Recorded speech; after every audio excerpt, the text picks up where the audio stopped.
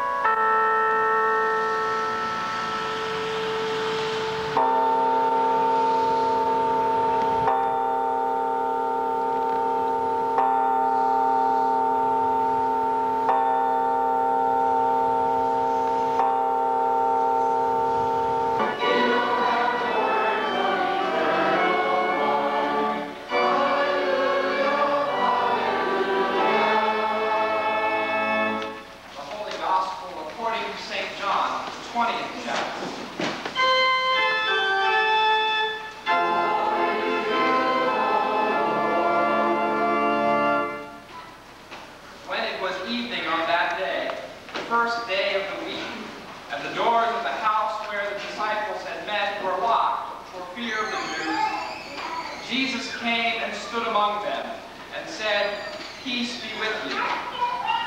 After he said this, he showed them his hand and his side.